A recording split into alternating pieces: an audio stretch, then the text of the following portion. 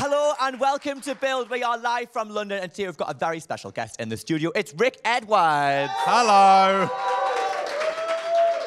If you've got a question for Rick, then don't forget you can put it in the comments below on Facebook or you can tweet us at Build Series LDN. That's Build Series LDN, and we'll do our best to get it to Rick before the end of the interview. Rick Edwards. Hello, Dan. Hello, it's very good to see you. We've got a lot to get through. I want to talk to you Let's about. get stuck in then, Dan. Yeah, that's absolutely. So first things first, second series of Impossible. Yes. So for those who haven't seen it, it's a quiz show with a bit of a twist, isn't it? So what can you tell about It is. I mean, the first thing to say is it's brilliant. That's the first thing. Get that out there. Yeah. First and foremost. And the second thing is, so what we say is that most quiz shows just have right and wrong answers, but we have a third dimension, which is impossible answers. So I'll give you an example and see how you get on. So I would say something like, it'd be great if I'd come up with examples beforehand rather than try to think on the fly, but I'll do it anyway. Okay, this is quite easy. Which European country I'm already out. has... No, I think you'll be all right in European country, Daniel. Come on, mate. Which European country has the capital Paris? A, France, B, Portugal, or C, Ghana? So the right answer would be... A, that's it. The wrong answer... In the audience. The wrong answer would be... No! No! The wrong answer would be Portugal. B. The impossible answer would be Ghana. C. Because it's not a European country. In Africa, right? Oh, there we go. You've absolutely knowledge smashed that. poured out Daniel. of it. Yeah. So that's the concept of the quiz. Okay. If you give an impossible answer, then you get eliminated for the day. What's quite nice about it is that the 24 contestants are there for 2 weeks. So they're there for 10 days, so they get lots of chances, and ultimately they could win £10,000. And that £10,000 obviously is in a huge exclamation mark in pound coins, and it kind of comes gushing out when they win. It's pretty exciting. It sounds very dramatic. Oh, it is the highest drama you can get at 2:30 on BBC One. I wanted to ask you about that drama because obviously the stakes are quite high with the cash prizes. Does that make for quite tense moments when you're filming? Yeah, it does a bit. I mean, there was one episode where there's a lady called Mao, who was a very sweet old lady, and she'd done quite badly throughout the the quiz. And then on one day, like, towards the end of her 2 weeks, she got down to the bit where you might be playing for the big money. And she was really stressed and nearly on the verge of tears because she was so excited she didn't expect it. And then she was just guessing answers, but she guessed them all right and got through to the final. And suddenly, I just found myself like tearing up. Genuinely, I've never teared up on telly before, and I was like, I'm sorry, I think there's a sort of dusty in here maybe. But it really got me, and I guess that's because it is a lot of money, and it could it could really sort of be quite significant to someone to win £10,000. I bloody love it. I could do with it as well, actually. Yeah. Come on the next series if we get one. I don't think I would embarrass myself by going on there and getting the wrong answer, to be honest. It's good value, though. It sounds good. You'd be great value on it, Daniel. I'm going to speak to you about it afterwards. Oh, into it. I'll have the 10,000. Let's go for it. I want to ask you mentioned the people being on there for quite a long time, the contestants stick around. Yeah. Do you find yourself getting quite attached to them when they're there for a prolonged period? Absolutely, and you try not to. It's like children, isn't it? You try not to have your favourite contestants, but you do. And one, I guess, quite weird thing that's happened is in the first batch of this series, there's an old lady, and she wouldn't mind me calling her old because she's 83, called Shirley, who was sort of my favourite contestant, and I just really liked. She's great, and we're now like pen pals. So we just email each other quite a lot, and so I'm just friends with an 83-year-old lady. What kind I didn't see that coming. Does she send you? She's very funny, and it is quite. It's quite pedestrian stuff that she's sending me. It's things like out in the garden doing some weeding today. Some of the plants have got dry, but I still love it. It's nice, nice getting insight on what's going on in Shirley's life. And then she'll send me sort of links to things that I might like to buy on Amazon. I mean, that's really nice. It's eccentric stuff, but I'm enjoying it. It's thoughtful. So that's how, that's how close I get to the contestants.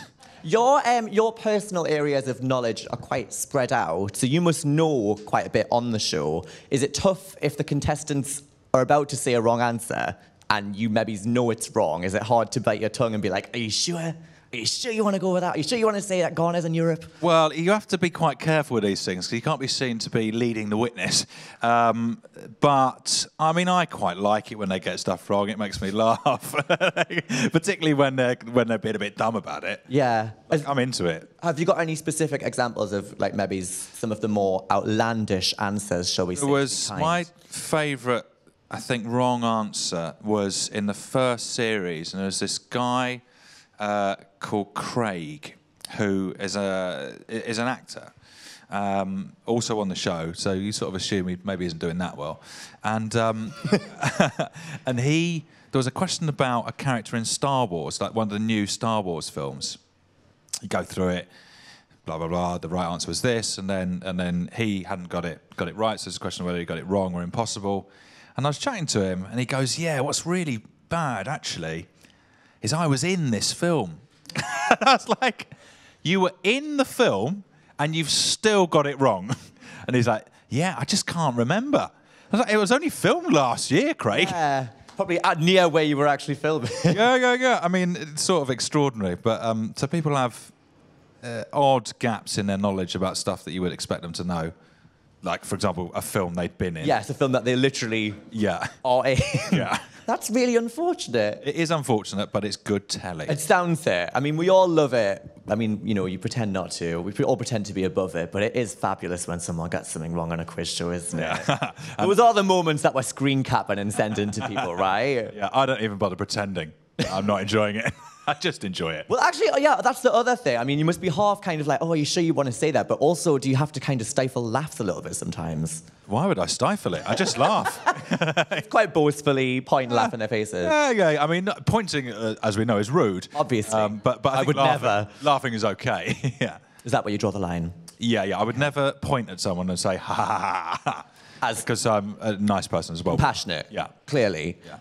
Compared to other aspects that you've done in your career, Impossible is you dealing with members of the public. Yes. How does that compare to maybe interviewing celebrities and interviewing famous people? Well, I mean, celebrities, as you know, are just people. It's weird when you first realise that. You go, oh, it's still just a person. But I think that sometimes it's hard to sort of chip away beneath the surface of celebrities. You have to work quite hard to get anything out of them. Whereas members of the public tend to be sort of just quite open and kind of more fun in that way, I think. So I really like that stuff. Just maybe less inhibited. People. Exactly. I was looking for the word inhibited and I couldn't think of it. So thanks for bringing it up. That's me, articulate to a T. What's the reaction been like from viewers? Because we've seen lately with The Chase that game show fans are like surprisingly ride or die. Like, yeah.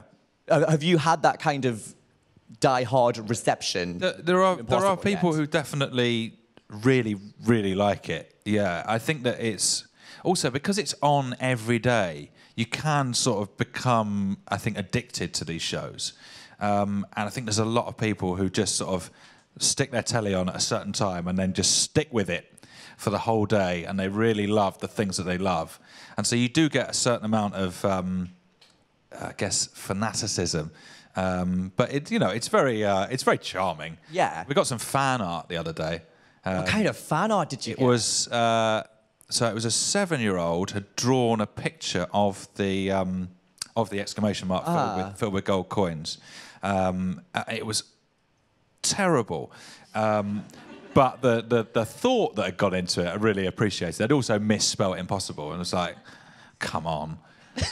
Come on. Nice constructive criticism for the 7-year-old artist there. You've got to send fan art back, sort of annotated and with marked. A red pen. Yeah, exactly. Next time, just do it a bit better, thank you. See me at the end. Yeah. I want to take you back to T4 because that's obviously where a lot of people first got to know you. Do you find a lot of people still ask you about T4 when you're out and about? Do people ask you about that show? Yeah. People, I mean, quite a lot of the time, people sort of still just think that my name is T4. So they'll just go, T4! And you go, Rick. But yeah, I do still get that. But that's quite nice. It's nice to have done something that has resonated with people or that people enjoyed when they were hungover at the weekends. And I kind of, weirdly, I sort of miss it. And I miss there was a nice camaraderie. Yeah. With the other presenters, and I do still see quite a few of them around. But it's nice having a regular sort of hangout with your friends, and introducing friends every weekend. Yeah, it was good. It was a very kind of like irreverent presenting style. Did you ever have people on for interviews who maybe didn't quite get that sense of humour? Yeah, we did sometimes. Not often, because I think that the people who bring them in will say, okay, and this show is, it's a bit of fun and blah blah blah, and they'll sort of mess around. They might not necessarily ask you about the things you want them to ask you about, and by and large they get it. But there were occasions where you'd misjudge it. I misjudged it with Russell Crowe once. That was terrifying.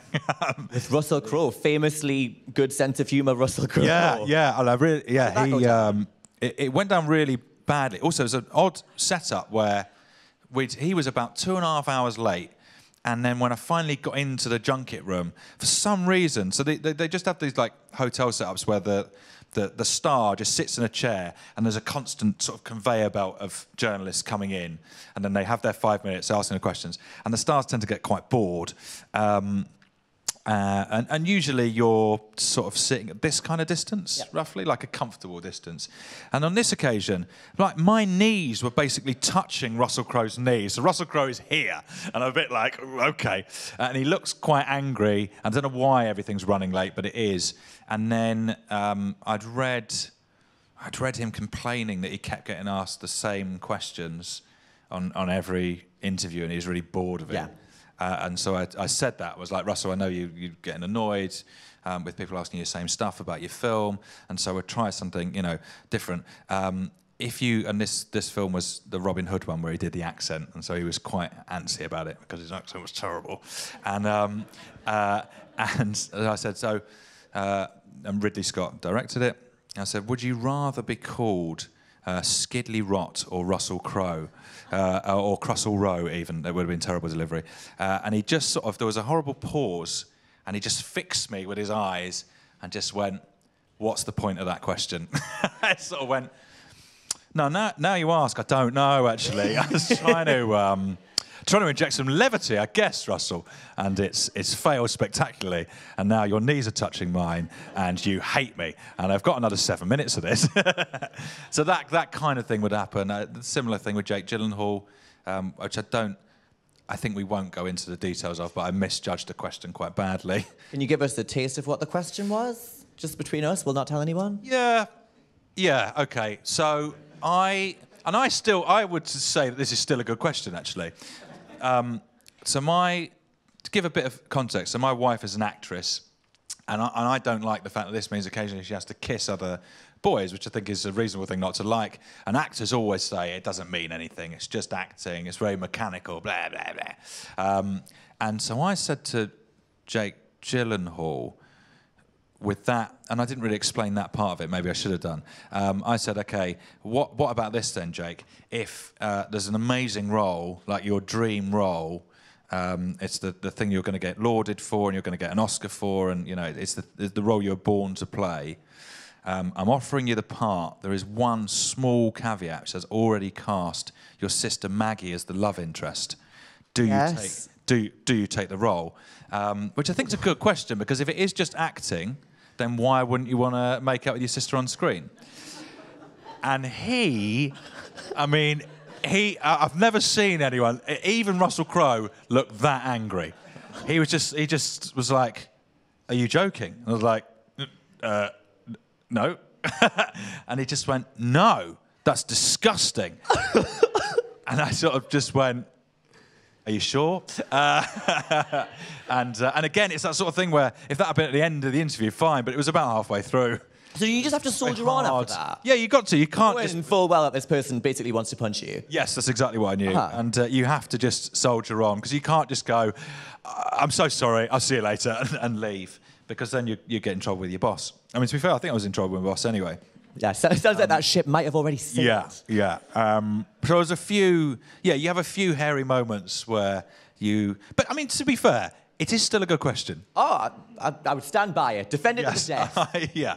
But not in the opinion of Jake Gyllenhaal, crucially. All right. Well, while we're on the subject of awkward celebrity encounters, can I very quickly touch on safe word? Yes, you can. Yes, that must have been good to get back to doing comedy. yeah, it was. When yeah, you were filming that. Yes, it was good. It was good fun. So, if you don't know, Safe Word was a kind of formatted celebrity roast show. So you have comedians on, and then you have a couple of celebrity guests, and then they would mock them mercilessly. And it was really good fun, and surprisingly not that hard to book guests, because we kind of thought that you had some good people during. Yeah, I mean, we had some terrible people as well, but we did have some. Definitely had some bookings where you're like, why is Carol Vorderman doing this? Money, which paid her. But Fly around the world's not going to pay for itself now, is it? No, it's really not. But yeah, it was a lot of fun to do, and there were some moments on that where you sort of thought, is David Hay about to punch a comedian? He might be. Fingers crossed. Yeah, yeah. It sort of is, weirdly, it is fingers crossed, but you think, that's great, that'll get some press. And he did. It is awful the way your mind goes to that, isn't it? But also, it would get the press. Yeah. You can't help yourself. You can't help yourself thinking that. So while Safe Word was on, you know, you're taking everybody down. Who was a good sport? Who was the best sport? It's sort of the people who I think are quite used to getting ribbed in their day-to-day life. So someone like Joey Essex was amazing on it. You probably didn't get half of it, though. Well, that obviously helps. But also, he's heard most of it before anyway. Jamie Lang from Made in Chelsea, like, all he has to do to get roasted is just look on Twitter, and like he's getting roasted constantly. So they're kind of got quite a thick skin, and they're able to laugh at themselves, and they enjoyed it effectively. And that wasn't the case with all of the guests, I don't think. Well, I was going to ask you, have you kissed and made up with Sunita yet? Because she was not very impressed with her time on the show, was she? No, Sunita didn't enjoy herself in the end. And this is no disrespect to Sunita, who obviously everybody has the utmost respect for, but you mentioned weirdly, I don't think I do, actually. Interesting. I think I might be one of those weird few people who doesn't have much respect for Sunita. All right, well, what I want to say is I would have thought that she, when you mentioned people used to being ribbed, might have been in that camp. And was she not? No, she wasn't, no. I think that she maybe hadn't had the show explained to her properly beforehand. So she's a bit surprised how brutal it was. But then the weird thing about it was that during the show, she seemed okay. She seemed a bit dazed and like confused, but she didn't. But she wasn't getting gradually more angry. No, she wasn't getting gradually more angry. And then I think probably in the car on the way home, she's kind of running it through in her head and thinking, well, I've been really mugged off there, haven't I? and she had. And then she got angry, and then she was tweeting all sorts of horrible stuff about the show. But that's kind of perfect. That's kind of what you... I mean, it was good promo. It was good. Was it not? Yeah, really good promo. Yeah. So, I mean, thank you, Sunita. Still no respect for you, but thank you. I mean, I thank Sunita every single day. It's the first thing I do when I wake up in the morning. Thank you, Sunita, wherever you are. Yeah. Much as I would love... a waste of the mural you've got above your head. Yeah, it's a full-on shrine. Much as I would love to talk to you about Sunita, we are literally 24 hours from a general election. Yes. And in recent years, you've become more and more political. And so I want to quickly get your thoughts on all of that. So you wrote the book, None of the Above, years ago. And I want to know, how are things different now to how they were when you published that book politically? Well, I would say a few things have happened, haven't they, in the last couple of years? A fair few, yeah. It's been a lively time in politics.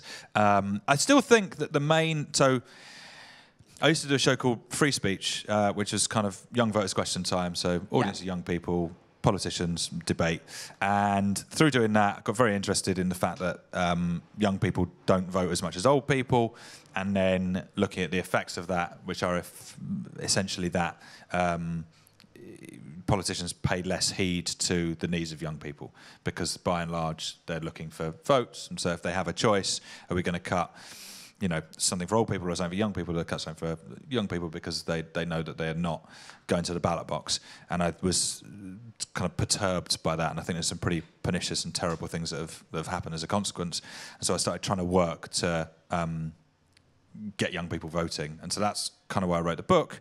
And that really hasn't changed, although we saw a very respectable turnout at the referendum. Yeah.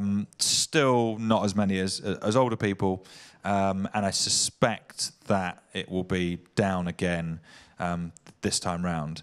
Although, that being said, I think that, you know, part of this campaign seems to have energised young people. Whether that will translate to young people going to the ballot box or not, I don't know. I really hope that it does. But that's to me, there's a big problem. There's a real sort of inequality there, and I'll continue to try and sort of do what I can to address it, I think. You meant, you know, you're a person in the spotlight and you're using your platform to highlight political issues. Is that something that you feel is a responsibility of yours as somebody who's in the media? I don't know about responsibility. I mean, I can totally understand why people wouldn't want to get in, who sort of have a platform, wouldn't want to get involved in politics. I'm certainly not someone who would ever want to tell someone how to vote. And I mean, there's plenty of people doing that, so it's a quite crowded marketplace. Yes. That's not for me. I wouldn't really presume to try and tell anyone, and I wouldn't think any less of anyone for voting any particular way. Like I get fairly sick of that kind of very polarized stuff that you get on social media, where, you know, I was just seeing stuff this morning where people are basically saying, if you don't vote the way that I'm voting, you are, well, a word that I cannot repeat. And I just can't see how that's helpful. I don't like it. I just, like, I know, you know, I've got friends who vote for all different parties, and that's their right, and they come to their decision how they come to it. So that wouldn't be my angle. All that I thought was, there's a problem with political education in this country. I don't think kids, you know, are getting enough of it. I don't think there's enough sort of clear information out there. And it just occurred to me when I was doing that stuff back before the 2015 election that, oddly, someone like me writing a book on politics is maybe more likely to get read by those people than like a seasoned political journalist. Yeah. Because they're like, the geezer from Tool Academy. And that, you know, that sort of work. Like the book did pretty well, I think, and people said it was helpful and kind of help make their mind up about voting at all, and then who they were going to vote for, and that's sort of all I really wanted to achieve. Well, that's it. But is it not frustrating for you as someone in the media who's trying to get young people involved to see certain celebrities maybe not use their voice in a way that they could? Yeah, I guess. I mean, I think something interesting is that before the referendum vote, there were quite a lot of voices out there saying there's no point, like it doesn't really matter. And those same voices at this election are coming round and saying, oh no, you really should vote. That I do find sticks in my craw a little bit, because ultimately the vote in 2016 is a vote for the future, for generations. And this, I'm not saying it's not a big vote, I'm not saying you shouldn't vote, but there will be another one in 5 years' time, or less, who knows, these days. The Fixed-Term Parliament Act doesn't seem to apply. So that I found a bit annoying, because I don't really know why you would sort of come out of the woodwork now, or not necessarily even come out of the woodwork now, but having been vocal about there's no point in voting, to then say there is a point in voting at this election seems, I don't know, it just seems a bit perverse to me. Okay, well, we do have some questions from the audience before we wrap up. A bit heavy at the end. Yes. Sorry, yeah. Lighten the mood. Who is up first? Hello. Hi, Rick. Hello. How are you? I'm very well, thanks. How are you? Yeah, we're loving the podcast Science-ish. Excellent, yes. And with the general election about to happen, what's the one scientific fact that everybody should know before they vote? Oh, scientific facts before they vote is good. I mean, I suppose, I don't know how you'd couch this as a fact, but what we've seen in America with Trump pulling out of the Paris Agreement, I think it's worth everyone bearing in mind that there is no doubt amongst scientists that climate change, anthropogenic climate change, is a thing and that we do need to act.